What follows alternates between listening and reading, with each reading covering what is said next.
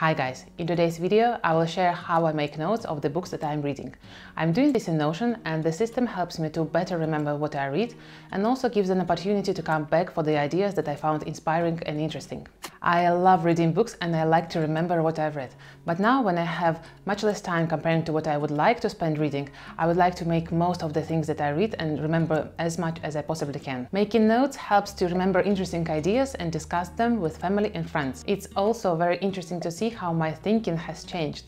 I love finding my old notes, no matter if it's reading notes or any other notes, and see what sort of ideas were at that point of the time in my head. And sometimes it's very surprising and unexpected.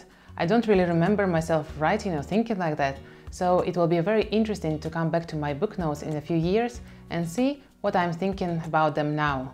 I know that at different times of our lives, the same book can spark different ideas, emotions and feelings, and it will be very interesting to come back to them. And finally, it just feels good to keep track of the books that I'm reading, and it's very satisfactory to me to add a book to the list of the books I've read. For now, I'm doing notes only for non-fiction books. I don't do them for fiction books, and I do have a separate system for my professional literature. I'm doing my notes in Notion and I'm trying to keep it as simple and as minimalistic as possible because I'm trying to remove the friction between me reading a book and actually making notes to remember things that I read. I believe it is better to reflect with one sentence rather than not to reflect on the book at all. And that's why I don't force myself to fill all the placeholders.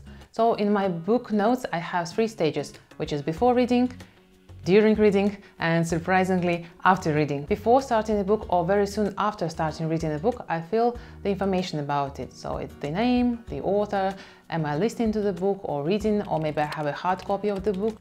I try to remember where did I hear about the book, and I also drop down the date when I'm reading it, so sometimes it's the beginning or sometimes when I finish the book, just to remember approximately the year when I'm reading it.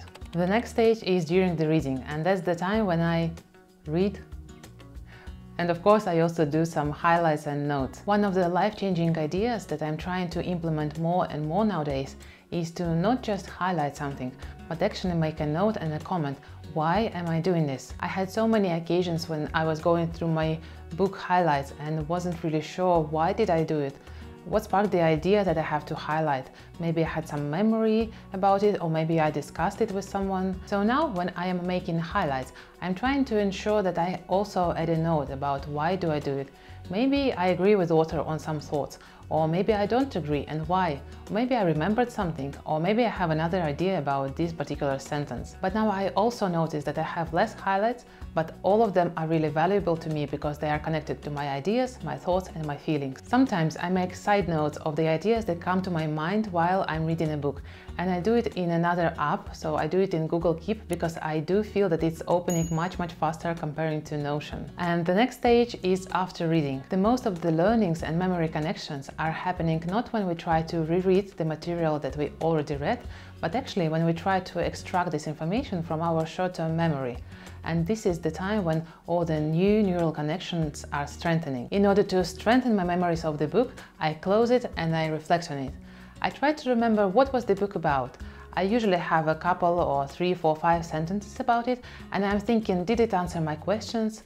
Did it meet my expectations? And so on. Next, I'm thinking of the book in general. What were my feelings? Did I generally like it or maybe not so much? Would I recommend it to someone?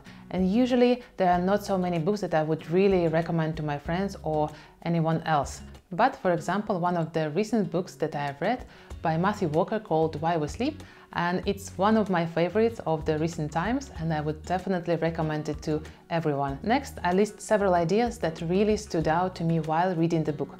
So for example, from Matthew Walker's book, I realized that it's not only quantity of the sleep that is important, but it's also a quality. Another idea was that I understood why going to bed at 9 p.m. and sleeping 8 hours is not the same as going to bed at 11 p.m. and still sleeping 8 hours.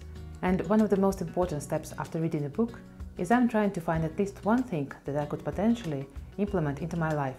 Because this is actually why I read those books. And if I find at least one idea worth trying, I consider this book as a good one.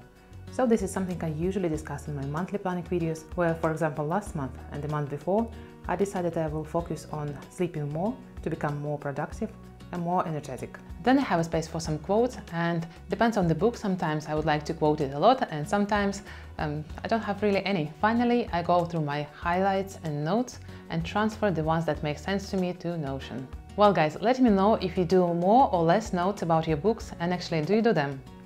I hope you found this video interesting and inspiring, and I will see you in the next one. Bye! Hi guys!